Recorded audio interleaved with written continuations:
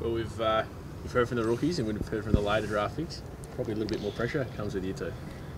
Yeah, definitely is a fair bit of hype around it all, but it was good to get into training today and sort of relieve a few of the nerves and get to know all the boys, which has been good. And yeah, Carlton's been so welcoming, so it's been a good experience so far. You've dealt with hype probably most of your junior life, Sam. Is it no different, or does it step up a little bit when it gets to sort of the professional stuff? Yeah, it definitely does step up, but I'll sort of focus on things that I can control internally and just go from there, which has been stressed me from the start that if you put in the hard work, you'll get the reward. So, and Bolts and everyone has been great. They're sort of backing me just to do my best. You want to play round one? Yeah, I want to play round one, so that'll be the goal, and hopefully train pretty hard and try and achieve that. What about you, Liam?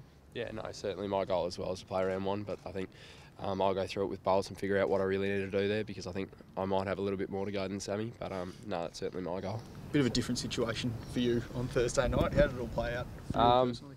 I didn't think too much about it, especially when Carlton did the trade. It was sort of, I only really realised that they were coming for me when my name was read out, so it wasn't too much stress about it. But no, I was certainly very excited to come to such a rich history in the club.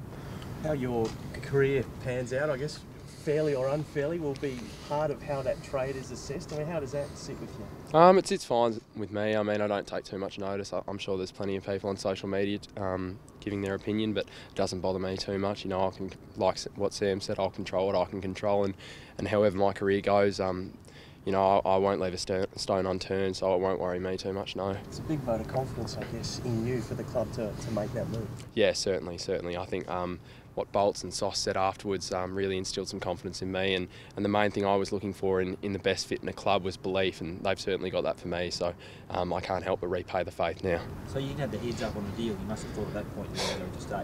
Yeah, no, certainly. I went into the night preparing to go interstate. I think there was a little talk of other clubs sort of being interested towards that late first round, but I certainly didn't have any heads up, no. Given the club didn't really have a pick until 69 before the trade, did you have sort of any inkling whatsoever, like when you were doing interviews with the club before the draft? Or? Oh, they certainly, you know, gave me a bit of interest, but they said, look, we just don't have a pick around your range, and unfortunately that's the way it's got to be. So, yeah, no, I just really didn't expect it, to be honest. So Liam, Richmond put the heat on you with your endurance, it sounds like, halfway through the year, and now you get the chance to go up against them in round one. Has that crossed your mind?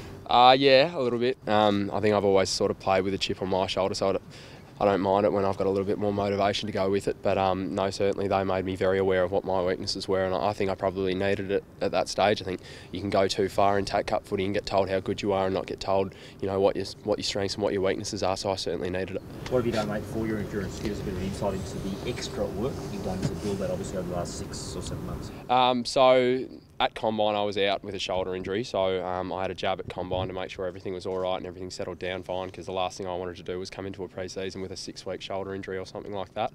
And then once I was allowed to run, I stole Andy Brayshaw's midfield program at Freo and sort of started toiling away at that and a bit of gym work. I'm just trying to mainly do rehab on the shoulder to make sure it wasn't an issue when I got here, and that's what I've done really. I think my running still has a little bit to go, and I'm sure Russ will have a bit to say about that as well. But no, certainly that's still my weakness. Sam, I think the club posted a picture this morning of you meeting Wolsey just up next to those windows. What did he say? Yeah, it was great to meet Wolsey, and obviously an icon of the game, and he just had a few quick words to me about getting into training to make sure I'm embrace the club and use the support around me, players and coaches, because they're all here to help. So yeah, he's been great. I'm looking forward to getting to chat with him a bit more, which will be good. So Paddy Dow's following around Paddy Cripps. I think Zach Fisher's following around Mark Murphy this pre-season. Have you decided on one senior player to latch onto, or just go your own way? Yeah, we spoke about it at dinner last night with Bolts, so I think for me, Mark Murphy would be great to look at, just the way he goes about it, and similar type of player. We try and play inside and outside, and definitely a lot of players to learn off here, and so far to be out on the track, learned so much already, so it's been great fun. Sam, Andrew Russell, famous in footy for preparing players perfectly within an inch of just game time. There's TAC training, there's Andrew Russell training. What did he get you to do this morning? What was that like? Yeah, Andrew's great, and obviously I've read a fair bit about him leading into it, so I couldn't wait to get stuck into it. And yeah, he just got so much knowledge on what he knows, what he's doing, and spoke to me in stock before training about how it's going to look before Christmas, and ease us right into us so we can peak at the right time, and sort of got a lot of skills training out the road first, and then a bit of running towards the end, which was good. Do they ease you into it, or do they throw you straight into it? Yeah, they do manage it pretty well. I think they don't want to cook us too early on, and as you said, you come from doing TAC Cup training and not being a professional athlete every day to straight into it, so they don't want you to break down, and the club and all the welfare people have been great with that. Do you get your diets changed straight away, or just were you already sort of an AFL style diet as it was? Yeah, as it was, I tried to eat pretty well, and through the experience through different footy programs, it's definitely helped me in the way I've sort of prepared for training and what I eat during the week. But there'll be dietitians to work with here, and just little things here and there that the 1%ers that can help get the edge on everyone else, which I'm looking forward to getting into. Plenty of other number one picks here at Carlton. Have you sort of gone to them yet and asked them how to deal with the mantle?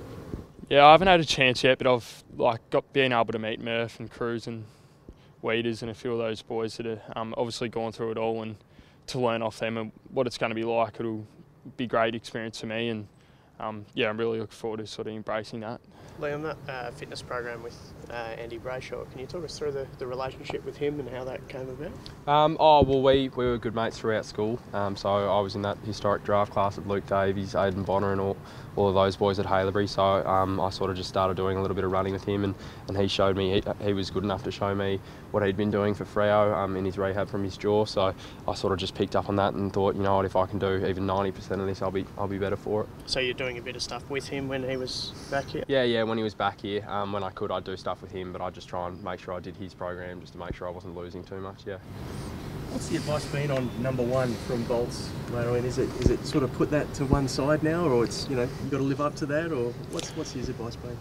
Yeah, it's been spoken about a fair bit, obviously, in the media and that, but when you get to a club, no one really cares what number you go, which is definitely fair enough. So I'm here to earn the respect off all the boys, and they definitely don't and shouldn't take any notice really of the pick you are. So you just go in and get to train, and you just sort of a number after that, which was great to get the number today and be a part of the club. Most of your friends you two be on schoolies this week, or? Well, I was a bit weird. I finished year 12 last year, so I've got a couple of mates in the year group below at schoolies at the moment. But I chose not to go to schoolies last pre-season, so I missed out anyway. But Sammy's going through it right now. Yeah, all the mates came around on Saturday before they headed off to schoolies, so they were pretty pumped for that. So my phone's been flat out with them, having a pretty good time. So it's funny. 5% of you a little yeah. do that? Oh no, I was just so eager to get into training and haven't really thought about it at all. So. It's good fun for them though. I think you'd pick schoolies over there. That's it. Swanee did.